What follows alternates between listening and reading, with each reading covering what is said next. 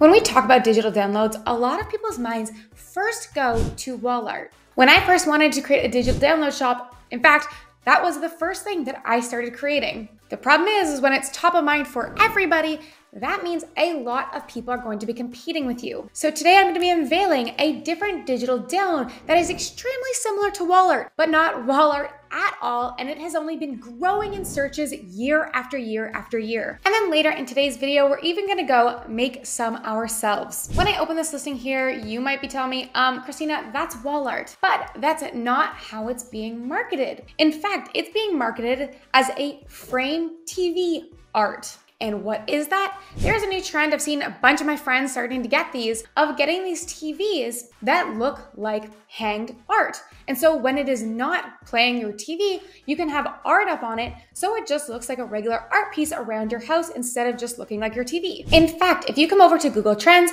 and you put in the keyword TV frame art, you can see that year over year, we are getting an increasing demand for this type of art. And scrolling down, we can find other keywords like Samsung frame art TV, Samsung frame art, Samsung TV art, and you can see that these are all in breakout, which means they are drastically increasing in searches right now. And coming into Etsy, if I go and use my Everbay extension and under the keyword frame TV art, I'm gonna sort by monthly sales. And we can see some people are making hundreds of monthly sales with just one design. Some people are selling in bulk, but in fact, some of the top sellers are selling these 400 times a month, and they're just one single easy to make design, which we're gonna make together. And another thing that I love to see here is you can see that all of the best sellers in this type of keyword are all decently new to Etsy, with having been listed all within the last year, some of them even within the last 6 months. But you might be saying, okay, great, well, I have no clue how to create these. Well, we're gonna go make a bunch of them together right now. And to do this, I am gonna be using Midjourney because I'm able to get some really, really good detailed prompts using Midjourney. And then we're going to connect our Midjourney with Discord because Discord is the platform that Midjourney operates within. Once you've created your Midjourney account and you've downloaded Discord, to just set up, you're gonna go to Discord, we're gonna hit add a server, you're gonna hit join a server, and then you just have to type in Midjourney and then hit join server. Once you're in Midjourney, you are going to need to pay for the Midjourney server. If you have not done it yet, you can type in under one of the newcomer rooms, you can type in subscribe, and then this is going to bring you to a page that allows you to manage your Midjourney subscription. Once you've hit manage account, it's going to bring you here where you're able to upgrade your plan. And because we are using this for commercial use, you are going to be needing to pay for at least the basic. I am subscribed to the standard plan because I like it to create my prompts quicker, and I just make quite a bit using Midjourney every single month. So you can start with a basic plan and then upgrade as you see needed. And now once you are in here, you also don't want everyone to see all your prompts. So we're gonna create a private room so that we don't have to see everyone else's prompts and they don't have to see ours. So to that, we're gonna hit add a server again. We're gonna go to create my own. You can do for me and my friends, name it as you would like, Midjourney. We're gonna hit create. And now I'm actually gonna go back to the Midjourney public server. And then on the side here, you're gonna see team and we're gonna see Midjourney bot. And we're gonna click on the name of Midjourney bot. We're gonna hit the plus where it says add app. And then we're going to go to add to server. And then we're gonna add it to that new server we had just created and then hit continue. We're gonna give it pretty much all the access, hit authorize. And now once it's completed, we're going to go to server. And to just give it a test, we can hit dash open.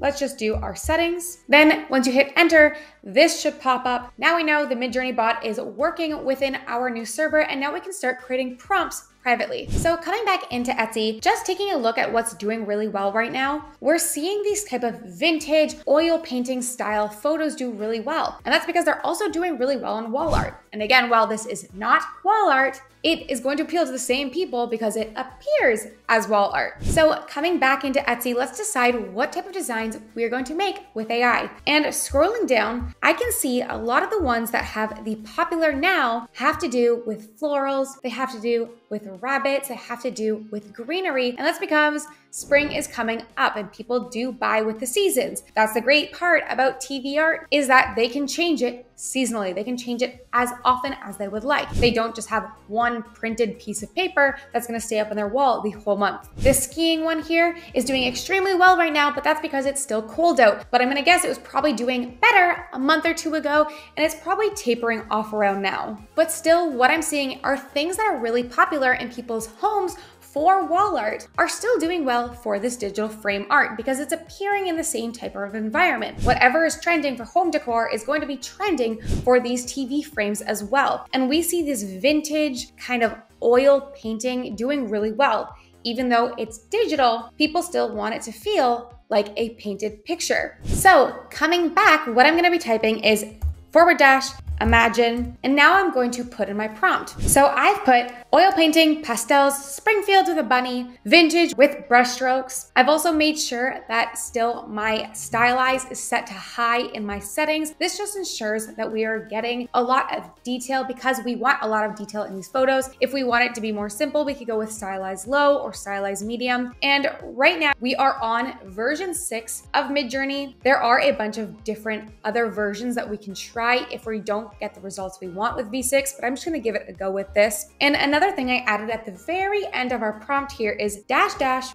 AR16:9. And this is the aspect ratio. This is the aspect ratio that most people are setting for these frame designs because that is generally the size and the proportions of the Samsung Frame TV, which seems to be the most popular one right now. So these are 4 different versions that I got here. And I really like the look of these. The first one though did not give me a bunny, which I asked for. Sometimes you'll notice it doesn't quite listen to everything you ask for, but then you just re-roll it again and hope to get better results. And if there's any in here that you're like, okay, I like this, but I want it slightly different, then what you can do is use the buttons below here. We have U1 and V1. U means you like it, you want to upscale it. Top left is U1, top right is U2, bottom is U3, and then bottom right is U4. But say I really like this third one here, but I want to see it slightly different, then what I can do is hit V3, and it's going to spit back 4 new options that are based off of this one. And now here are the 4 other versions it gave me. Slightly different flowers, and you can see the bunny has changed a bit. And the one I like, which I think is the cutest and also still the most like correct to what I think a bunny looks like, is this third one here. And if we take a look at it and zoom in, you're gonna see that there's actual textures to this. It looks like it was painted with a brush, but subtly. So what I'm gonna do is now I'm going to upscale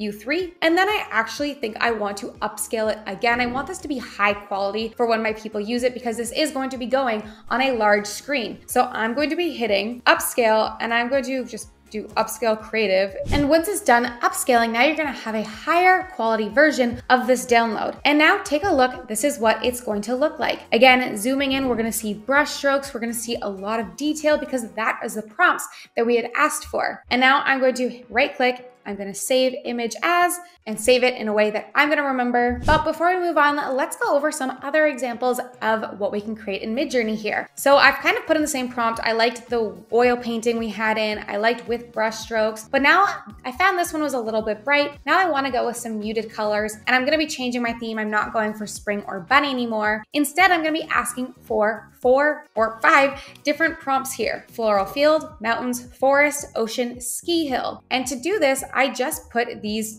brackets in here. I put floral field, comma, mountains, comma, forest, and you can add as many as you would like here. And then once I hit enter, I'm gonna get this and I'm going to confirm that yes, this is what I was looking for. And now with just one prompt, we can see that we got 5 different jobs that are currently being worked on. And now that these have all loaded, looking through these, I have got so many beautiful designs that I can list right now. All 4 of these are beautiful. I really like these bottom 2. I've seen ones like this selling on Etsy in this niche. Scrolling down, I'm loving this last mountain one I created here, and probably this top one as well. I would upscale. I'm loving all 4 forests that this spat back to me, and the ocean as well. This one is incredible. In love with the first one here and the last one. And coming down to our ski hill, loving all 4. I would probably save all 4 and list them. Once we have the designs that we want to sell, we need to actually make photos that make these look realistic. And one thing that I'm noticing is a lot of people are using pretty much a very, very similar mockup. So I'm going to try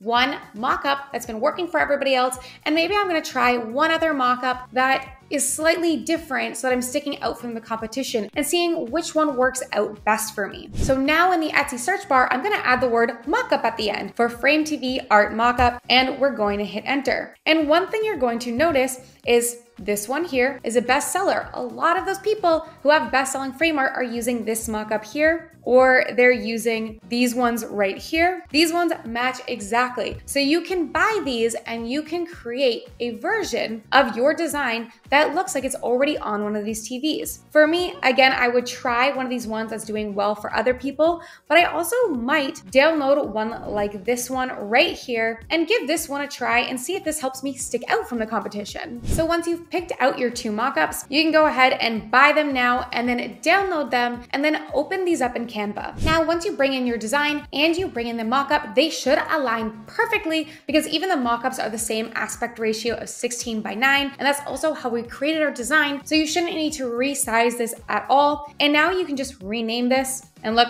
it's just the photo, and I've laid on top my design here, and I'm just gonna make sure they align right. And then I'm going to hit share, download, and I'm just gonna save this as a JPEG file. And now to sell these as a digital download, you just need to go into your Etsy listings, hit add a listing, add that photo that we had just created. I'd also add some alternative photos, maybe some information cards, other things that can help a buyer make a decision. And then scrolling down, you're gonna fill out everything, including your title, your description, and then under type, we're gonna change this from physical to digital. And now scrolling down, under digital files, you can upload that JPEG version of just your file, not the mockup of your file, so that people can download it and upload it to their TV. This is another one of my finds that I wish I just had the time to open another store, but I have opened way too many stores in my life because I get too addicted to them when I create videos like this. So instead I'm sharing it with you guys who might have more time and are looking for an idea for their store.